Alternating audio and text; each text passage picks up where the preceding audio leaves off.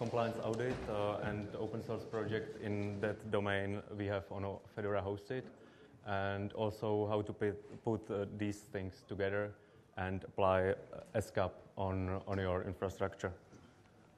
So, given the agenda is fairly large, I welcome you to ask question anytime. Just raise your hand and we'll be okay. We will go through all these projects.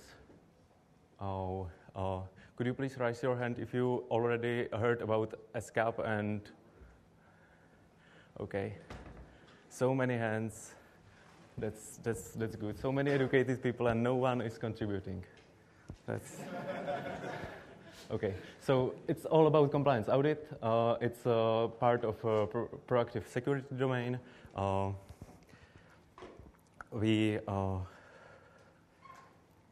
When we talk about compliance audit, we mean figuring out whether machine is in a whether given machine is in a state which is compliant with your security policy.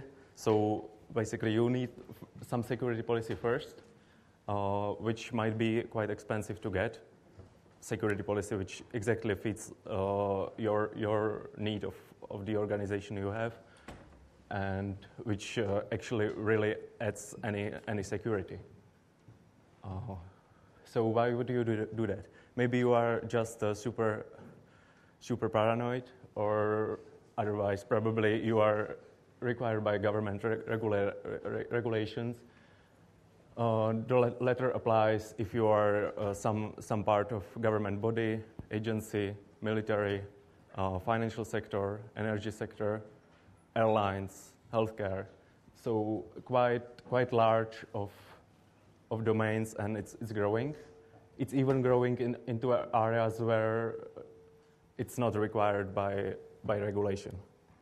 So later we will see a lot of acronyms, but don't be scared, because there is no security without acronyms.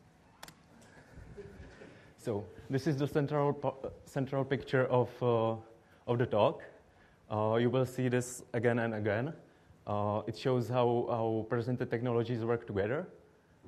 In boxes we have SCAP standards and common security guidances, and in circles we have open source project we have on Fedora hosted. So, yeah. So we start with SCAP. SCAP stands for Security Content Automation Protocol, but we think it's, rather than protocol, it's a group of interoperable standards and file formats to describe some security artifacts and how to assess the information and so on. All the component standards are object-oriented, and they are written in XML files. They each have some own XSD schema, and there is multiple version of each standards. Current version of the whole group is 1.2, which is third version. And yeah, I should say that it's open standards. It's governed by NIST, National Institute of Standards and Technology, but everyone is welcome to raise a comment or contribute. We will need one part especially, which is XCCDF, Extensible Configuration Checklist Description Format, which is somewhat high level standard above all these. It puts all the other together and forms a security policy or checklist. The file consists mainly of a list of rules, which can be grouped to three by group elements. Each rule has a check elements which points to oval file or some other resources which define how to check, how to assess the information on the system from this checklist. The checklist itself doesn't have any information for program how to assess the information. it's mainly if you have old security policy in plain text on paper, you can just start to write your XCCDF file. And single XCCDF file can have multiple security policies in this. They are distinct policies. For each, you have profile elements which can turn some rules on and off and refine some values. So you basically have one file for all the infrastructure, one policy for desktops and another for servers. So this is the very, very brief example of XCCDF rule. So in check, please note the check element which points out to some oval file and oval definition ID, which is used to automatically assess the information on the system. This is just example of some rule in the checklist. So you have some information about what checklist might be. This one requires us to disable SSH root login on the system, which might be a really good idea. So we have some notion of the standard. Now we need some content.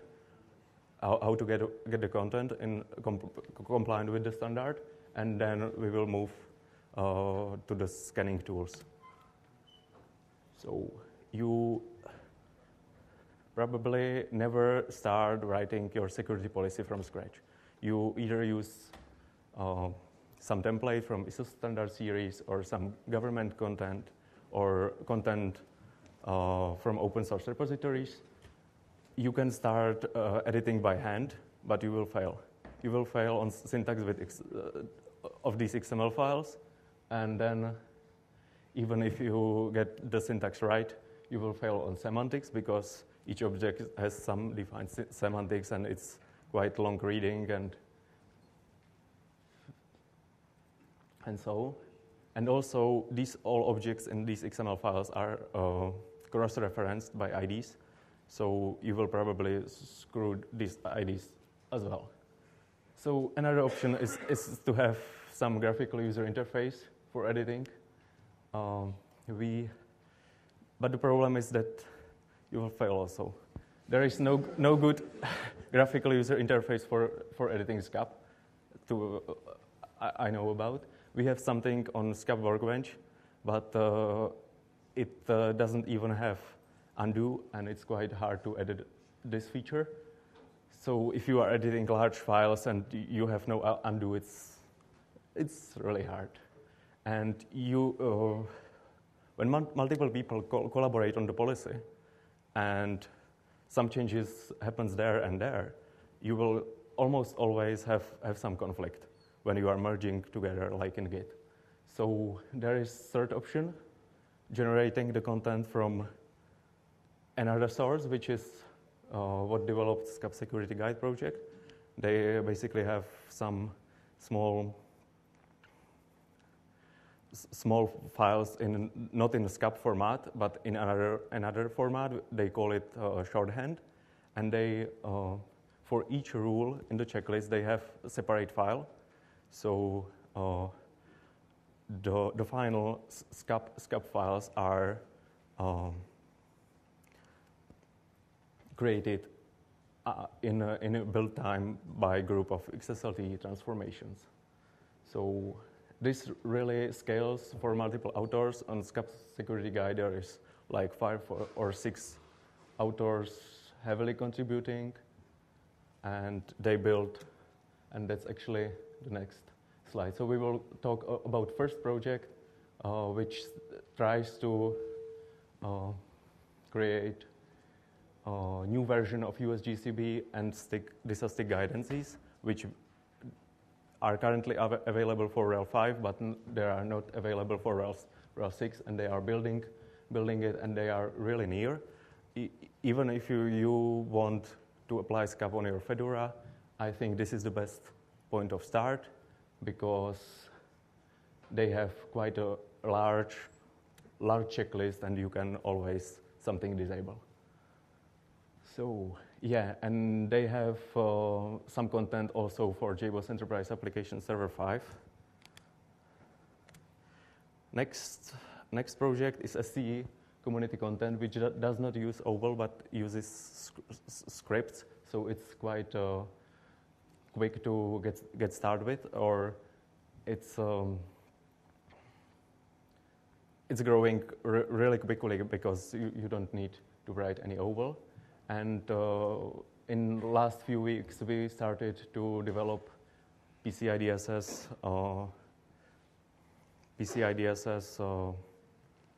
content, or PCI-DSS is proprietary guidance for car industry, and we are working towards having this in SCAP format. So that's probably it, Martin. I'll switch this to Martin.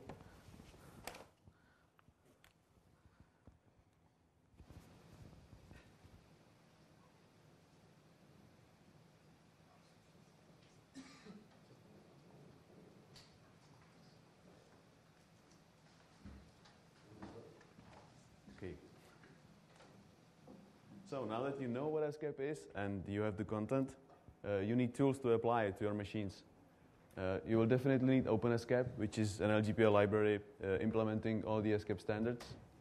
It supports SCAP 1.1 and 1.2. We've also recently added CPE applicability, which allows you to describe what platforms each of the rules applies to. And if you're scanning on some platform that the rule doesn't apply to, the tool tells you so. We've also added data stream support, which is a new feature of SCAP 1.1. It's basically an archive of all the files, so that you can transfer the entire content in just one XML file. And we have a working prototype of remediation, which is if a rule fails, this allows you to fix it if it is in the content. Remediation is usually just a bash script that runs. So if for example, there are wrong permissions for some file, this bash script would fix these permissions. We've had several API and ABI breaks in the past. So we've in addition to the low-level API, we've added a high-level API, which is much less powerful. It doesn't have as many features, but we hope we will be able to keep it more stable in the future. Part of OpenSCAP is the SCAP command line tool, which allows you to use features of the OpenSCAP library from command line. This picture shows you all the subcommands that the SCAP tool can do. I think there are two important subcommands, and all the rest is just for advanced use. Probably the most important is SCAP XCCDF evaluate or SCAP XCCDF eval, which takes an XCCDF file or source data stream, applies it to your local machine. It prints the results. It allows you to write the results into a file in either asset reporting format, which is the new standard, or XCCDF results. The second most important is SCAP oval evaluate, which instead of taking XCCDF, it just takes the oval file, evaluates all the objects in it, and prints the results. It's useful for debugging. I don't think it's that useful for evaluating XCCDF content.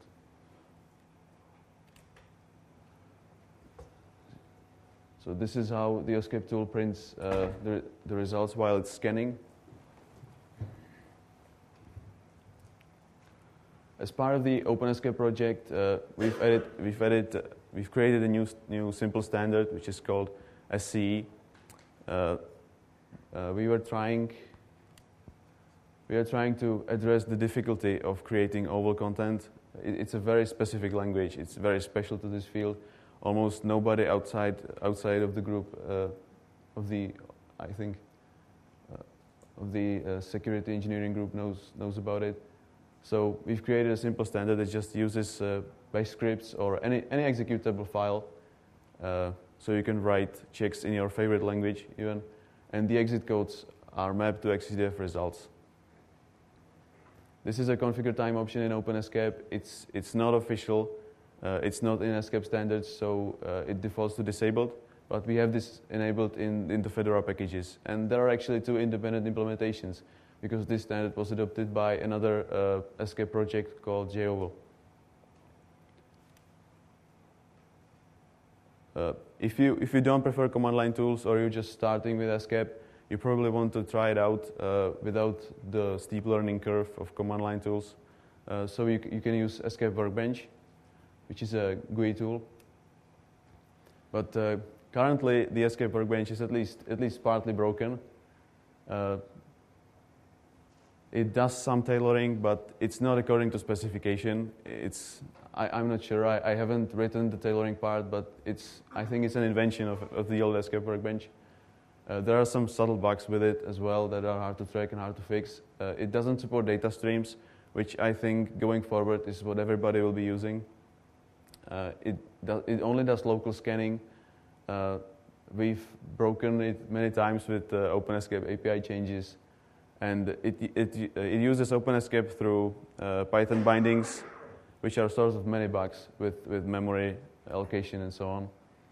And it has a large code base, especially because it has an editor, which almost nobody uses and is very broken, and this is the biggest part of the code base. So instead of fixing SCAP Workbench forever, we decided it might be a good idea to try to write a prototype, perhaps write a simpler tool using the high-level API. I've been working on this in the past 14 days, and I've written a small tool in C++. It uses the high-level API. It does almost no... the code is very, very simple and stupid. It just uses the high-level API, which gives us a feature for free, the data stream support. All the scans are performed with the SCAP tool, so it just starts a process and parses the output of the process. So there's less opportunity for breakage, and only the SCAP tool needs to be certified. The SCAP Workbench, if SCAP tool is certified, SCAP Workbench scans with a certified tool suddenly. I've been trying to optimize the new Workbench for the typical scanner usage, which is user opens content, selects a profile, selects a target machine, and just scans. I think this is 99% of all usages, and the old Workbench had many steps in between with tailoring and customization, and as far as I know, it's not used that much and just confuses users. So this is how the prototype looks right now while it's scanning.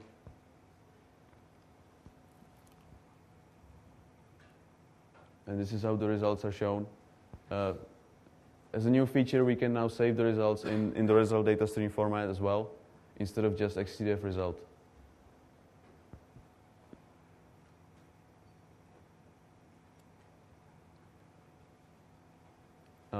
I've been also trying to address one other problem, because if you want to use a GUI tool for SCAP scanning, you have the problem that most of the policies forbid to have Xorg and desktop environment on the target machine for security reasons.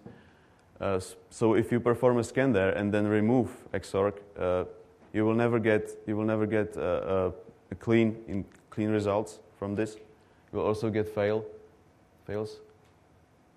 So one way to address this is, since the new Workbench scans with SCAP tool directly, we can scan remote machines with SSHD, and with some tricks with SCP and copying things back and forth, we can actually use SCAP tool locally on a machine with desktop environment and scan a remote machine which doesn't have any desktop environment whatsoever and just has the SCAP tool. It works by creating an SSH socket, the master connection socket, and just uses that to SCP the content to the target machine. It runs SCAP tool there, transfers the results back, and just shows you the results in the GUI tool. I've decided to avoid some of the features that I think are not used as much, and would just clutter the interface and make the code much harder to maintain. I don't plan to ever support scanning multiple machines, because there are better tools for that, which will be described later. And I decided not to do any content editing, at least in this tool, because it's we've seen that it's very hard to implement. It would have to have undo redo. The code would be huge, and it just doesn't scale very well. There would have to be intermediate formats anyway. You can find the new workbench in SCAP workbench Git repository in the rewrite branch. I will probably move it somewhere else. I'm not sure yet. It's just a prototype. Suggestions are welcome, of course. So I've now described how to scan a machine while it's running.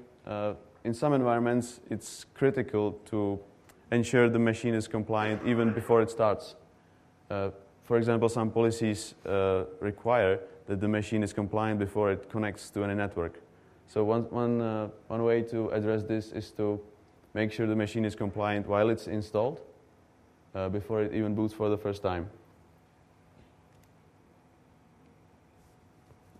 This could be achieved by integrating SCAP functionality into an Anaconda add-on.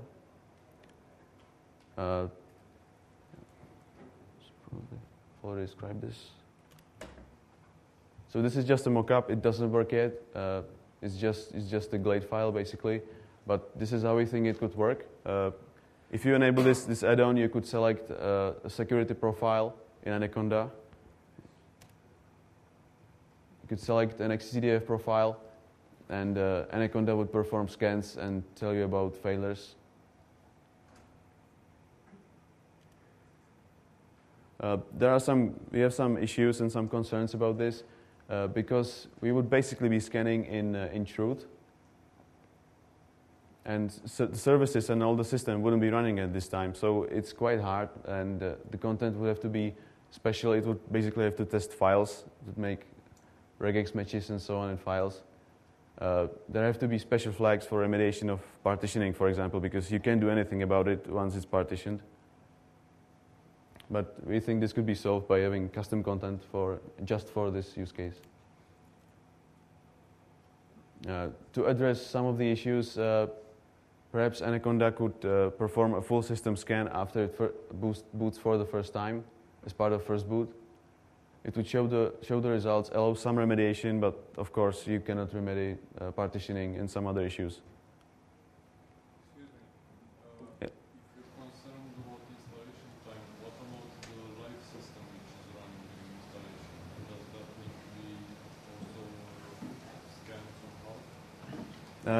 In this case, we would only be scanning the new installation. We would change root into it and just scan the installed image, not the live image. So the live system which is running during installation is never a concern, or? Yeah, as far as this is concerned, that's not the concern.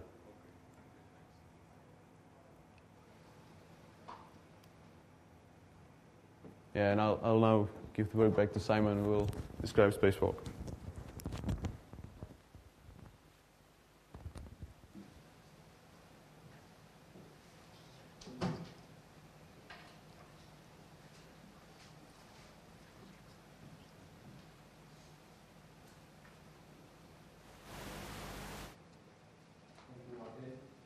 So now we have some standard, interoperable standard for expressing policy. We have some content, we have scanner, even graphical user interface. We can, with Anaconda plugin, we can scan our systems before it boots for the first time. And next is Spacewalk. Spacewalk is a system managing system. It has quite a lot of managing features. I'll not have a time to describe them, and we integrated SCAP into the Spacewalk, so you can now scan your machines from this web user interface, or even you can have cron jobs which schedules scans through the API in a Spacewalk, and have all the scans around the infrastructure in the same time without any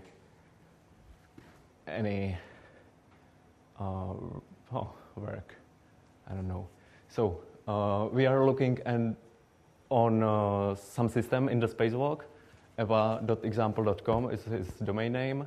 And now I will go through the screenshot rather than showing some technical details, so you have some idea how it works. Oh, it's really blank. Yeah. So on audit subtab, there are results for this machine. So far there is none, so let's schedule one. When we are scheduling scan, we use the very same command line interface as on a box when we are logged through SSH. This brings us a lot of flexibility because otherwise each new feature in SCAP world would require you to upgrade your spacewalk.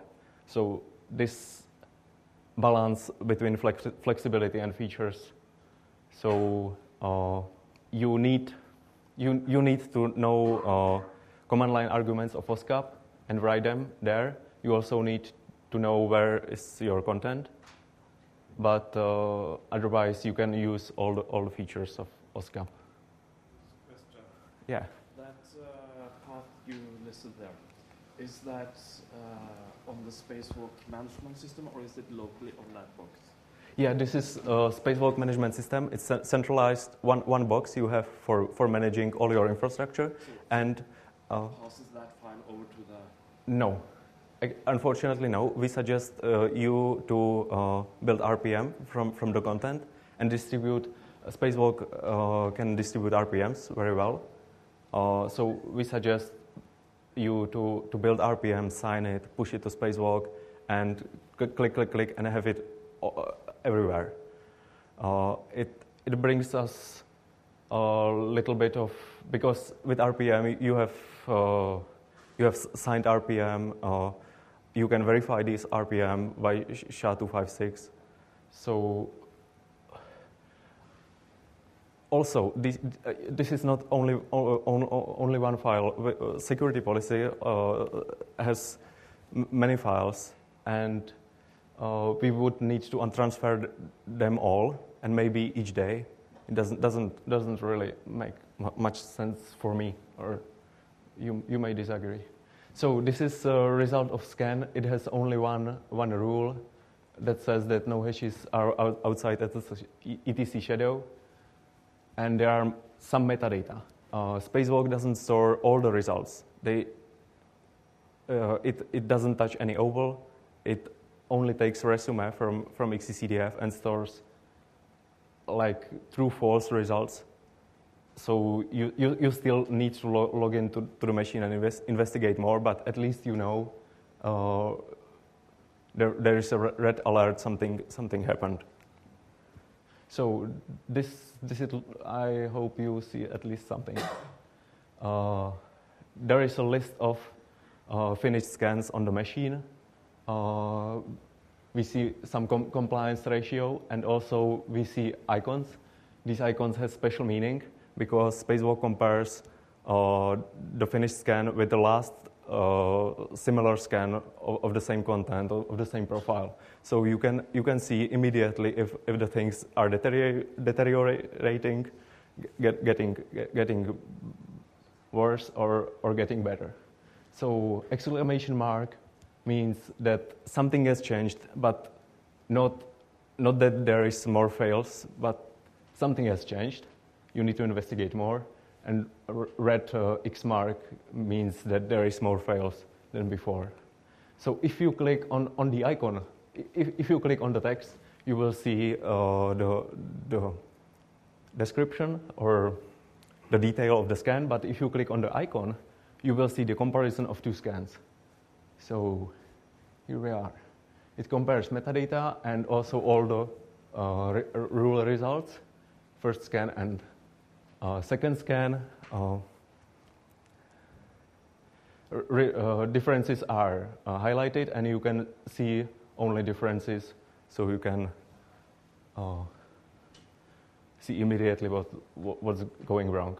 The last interface is a search interface, which allows you to search for some rule which, for example, failed on between given dates on all your systems or even on a subset of your systems. And we can see there were two fails found.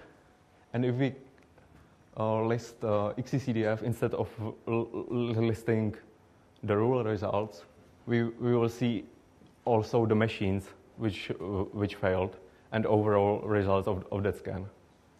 So this is about spacewalk. And we have some life cycle slide here. Yeah. So basically we covered with the SCAP some of the life cycle. We have still a lot of things to do. As you can see, I really don't like this slide. Okay, so short-term future plans. We work on the Anaconda integration.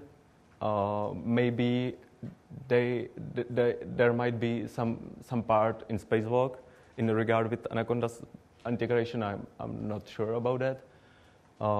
And we want, in last year, a lot of things happened, and the SCAP entry barrier really lowered. Like there is much more content than a year ago. There is much better tooling in open source world in a year ago, but still people are not coming. Like community people, which will be interested just contributing, and they will probably never come.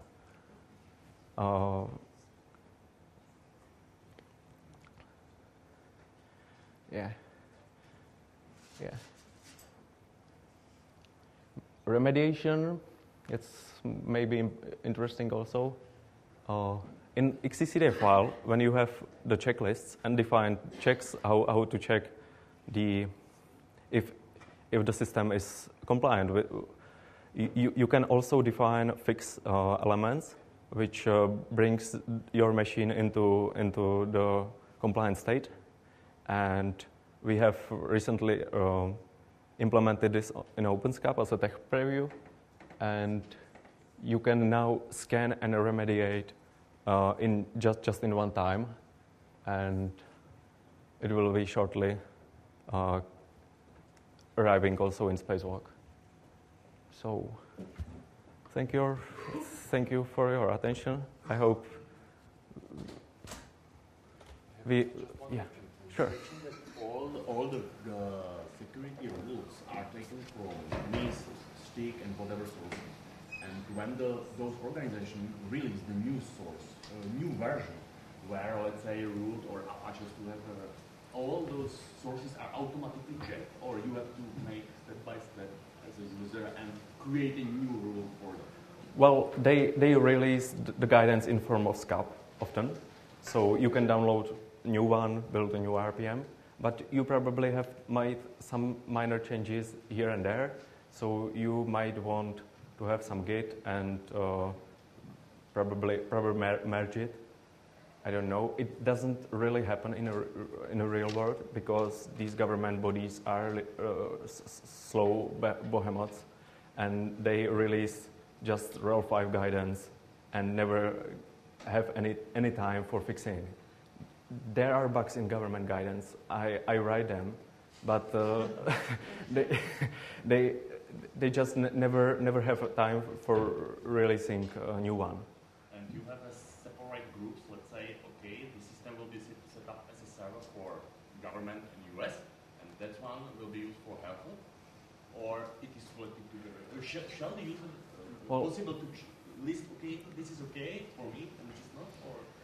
Well, there is not that much of different policies. It all boils down to the FISMA Act, which requires you something, and that something is stated quite vague. So there is NIST and MITRE organizations, which are specifying it in a detail what should be done. And they don't make differences, at least as far as I know, between healthcare computer and airlines computer. They just release some guidance for government computers, for government desktop computers, for both Windows, XP, Windows 7, maybe, and RHEL 5 desktop. Any other? Yeah, great. Please, Cliff. Yeah, so the Anaconda integration, where is it getting its rules from? Is it something like a Kickstart you will host? Yeah, in Kickstart, there will be some template, some snippet, small. There will be like a section plugin, open SCAP plugin, and some data. And we think there will be only URL to the file, maybe the certificate SSL for getting the file through HTTPS. Or I would like to see support for RPM, so you have some RPM with content in your Kickstart tree, and this snippet says like, okay, security guidance is this in this RPM. You Anaconda needs to unpick it first, extract the guidance, and then run it in chroot. Does I'll ask an easy question, hopefully. okay. What versions of RHEL support SCAP? Like what we ship today, how many of them support SCAP? We ship RHEL OpenSCAP in RHEL 5 and RHEL 6. No RHEL 4. Pardon? European libraries got some inconsistencies, and you just can't support all of SCAP through that API the RPM has. I mean, a lot of the stuff we talk about today is forward-looking, and others we ship a lot of legacy stuff to that. Yeah, RHEL 5 is really the beginning of it, because it's the only thing that they created guidance for in SCAP. RHEL 4, the dissystig, is really the Unix stig, and there's some bash scripts that check your system. But the policy that's available is a dissystig on RHEL 5, and there's also USGCB content on RHEL 5. For RHEL 6, the content is being created in an open source manner at the SCAP Security Guide project. And if anybody wanted to preview or to contribute or to review the guidance or suggest guidance, you would want to join that project, join that mail list, and participate, because they are creating a guide that DISA is pulling in and then reviewing and then publishing as their own guide. And inside that, there's another group that's interested in making a profile for RHEL H. There's a profile, I think, for USSPCI. There's going to be other profiles, perhaps NISPOM and other security profiles. So that's a project. If you're interested in content, you really want to know about it and participate, or just at least watch it. Okay, we have last 5 minutes. I have seen there was a question in the back. Yeah. I don't understand completely on it, but is it other plans from Red Hat to provide some content for OpenSCAP, some rules? Well, we have in RHEL 6 we have OpenSCAP content, just exemplary content. So, but it's not plans to give any basic security rules or for all the erratas around? There might be, yes. I have planned to work on that, but I cannot speak for Red Hat. And you can have quite a good content from GPS involvement. So if you contact Red Hat support, they will be able to write write content which fits exactly your organization. So providing a content, it's quite hard because you have some life cycle of RHEL, and the content might change more often. And also, it's not clear what should be in the content. Like, it's not clear so far.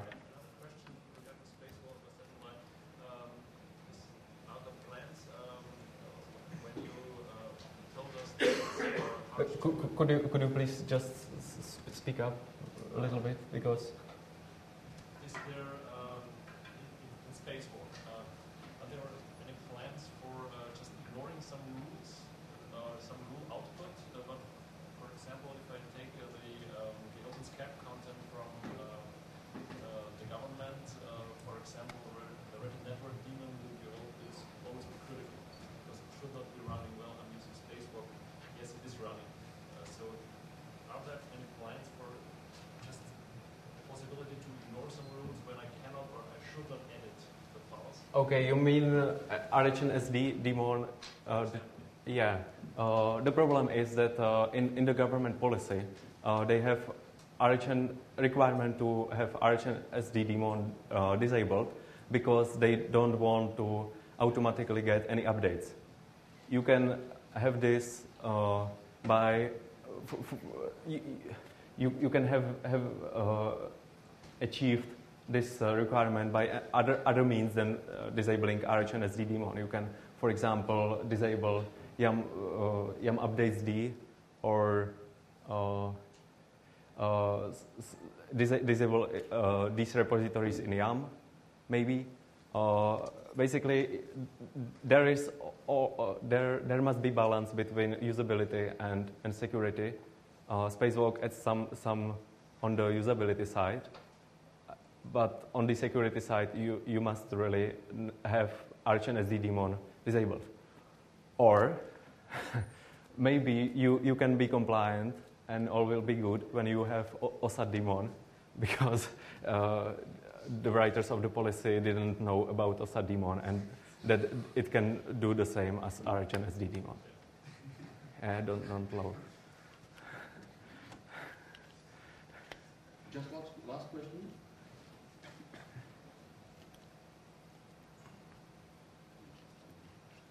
Okay, thank you. Thank you, guys.